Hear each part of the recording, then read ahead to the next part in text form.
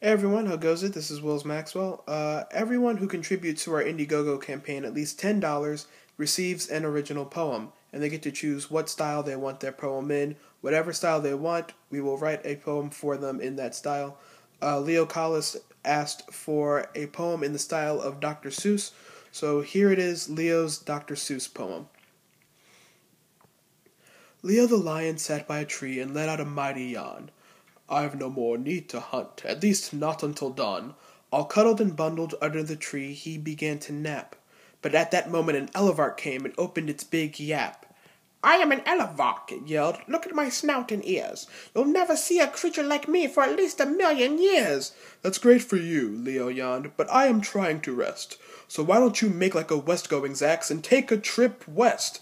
He rolled over and closed his eyes, and then he felt a nudge. He leapt up and glared at his foe that foolishly tried to budge. Look, you should just go away. I do not care what you want. It makes no difference to me if you are an Elevark or an art fund. The Elevark plopped straight to the ground, and it moaned quite sadly.